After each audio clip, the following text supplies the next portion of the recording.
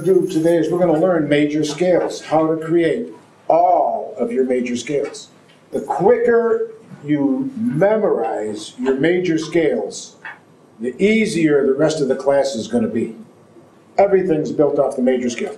Your minor scales come off the major scales, your modes come off the major scales, your triads come off the major scales, your diatonic triads come off the major scales, and all of how to construct your four-part chords come off the major scales. Your intervals, you need to know your major scales to fit in your intervals. So everything from now on deals with the major scale. And I'm going to give you the major scale in two sections. Anybody recognize that?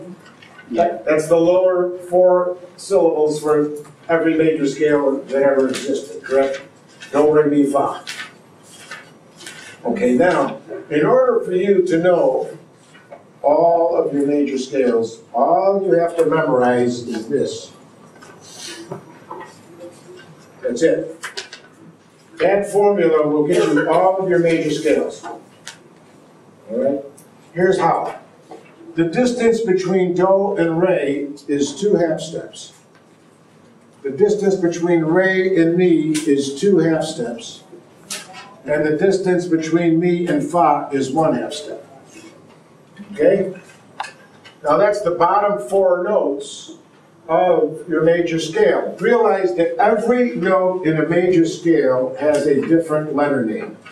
Meaning, there will not be 2 notes in a major scale that have the same letter name, except for do and do.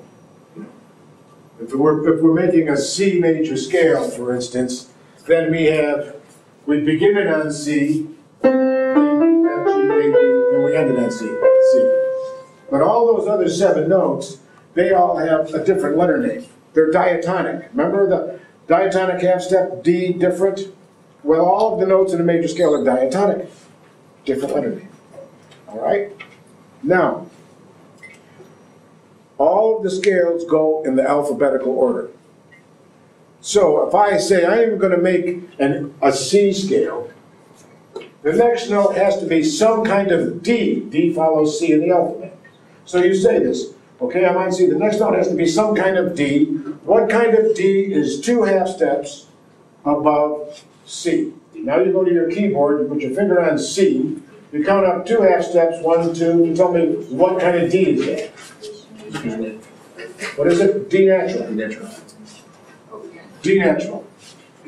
Now, what follows D in the alphabet? The next note has to be some kind of E. Say that. The next note has to be some kind of E. What kind of E is 2 half steps above D? D natural. Right. What comes after E? Some kind of? What kind of F is 1 half step above? F sharp. F natural. F sharp is 2 half steps. Now we have the first 4 notes of the C major scale. Let me play for you. Hope you hear it. Correct? Okay, now listen. I'm teaching you this with the key of C, and everybody, most of us, can kind of figure that out already. We don't even have to say flat or sharp, because there's no flats or sharps in C. But I'm only trying to teach you the method, because when we come to this, all right, let's make a major scale out of F sharp. Oh, now we have to say this. Well, what follows F in the alphabet? G. Some kind of G, correct? Say some kind of G. We don't know yet what kind of G it is. Let's count up 2 F steps from F sharp. Tell me what kind of G that is. G sharp. That's a G sharp.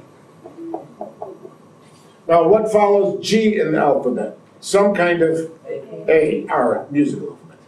What kind of A follows G sharp 2 half steps above G sharp? What kind of A is that? A sharp. If you put your finger on G sharp and you go 2 half steps above, please do that, because you're not going to memorize all this today.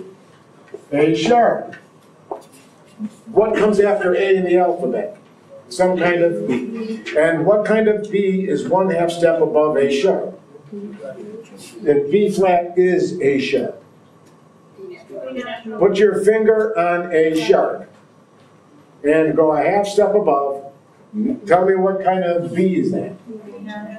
You understand the process I'm telling you?